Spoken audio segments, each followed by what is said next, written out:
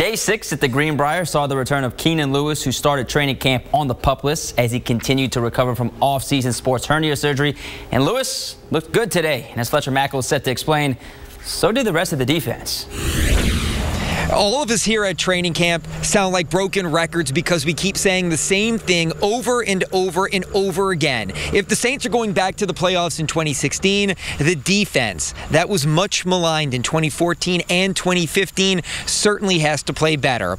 Well, after 1 week of training camp, it seems like Dennis Allen has cleaned up a lot of Rob Ryan's mess.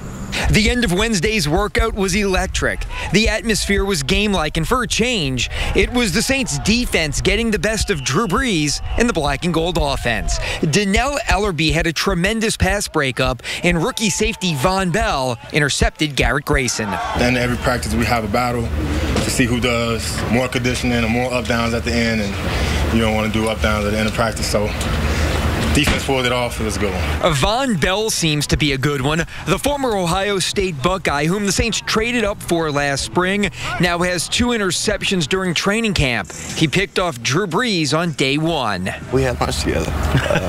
He said all these Buckeye fans keep on tweeting at me, and I said, it's not my fault. He just said, see, I can only be throwing to one Buckeye, so he looked at Mike Thomas because Mike Thomas was sitting there with us, but he said, I'm going to throw you the ball no more. So I said, we're going to see what happens. The Saints linebackers have also looked solid in coverage. Craig Robertson has been all over the place. So now a unit that was a weak spot in 2015 seems to be a position of tremendous strength this year. We got 6 veteran guys that can all play and that have all been around the league a couple of years. Kind of get, I mean, you know, with James Ellerbe, Craig, those guys have been around a long time, and we know we can lean on each other for, you know, whether there's different calls we can make, or you know, they've been in a lot of different systems, and so we kind of can speak the same language when we're talking to each other. These guys are fast, they're athletic, they communicate, and they're coming to work every day. And don't forget to follow all of our WDSU social media platforms: Snapchat, Instagram, Twitter, and Facebook. We'll be providing videos and photos as well as live updates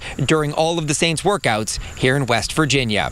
In White Sulphur Springs, I'm Fletcher Mackel, WDSU News.